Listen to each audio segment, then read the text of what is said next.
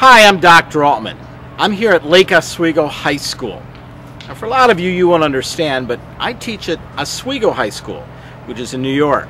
Lake Oswego High School is in Oregon, on the other side of the country. I wonder what's happening here.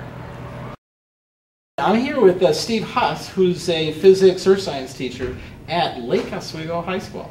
Correct. Now, I teach at Oswego High School, which is on the east coast of the United States, and you teach at Lake Oswego High School, which is in Lake Oswego, Oregon. So that's on the west coast of the United States. So now I've got a question that I'm sure all of my students have been dying to know. Correct.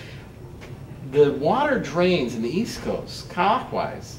Does it drain counterclockwise here on the west coast? No, it drains the same exact way. Oh, why would that be? I think maybe because we're in the northern hemisphere. Ah, so it's a hemispherical thing, not far away thing. Correct. All right, so it's a Coriolis effect that causes... Coriolis effect really doesn't affect the water in your drain anyway. That's probably correct, yeah. So what you're saying is that in the southern hemisphere, water drains the same way.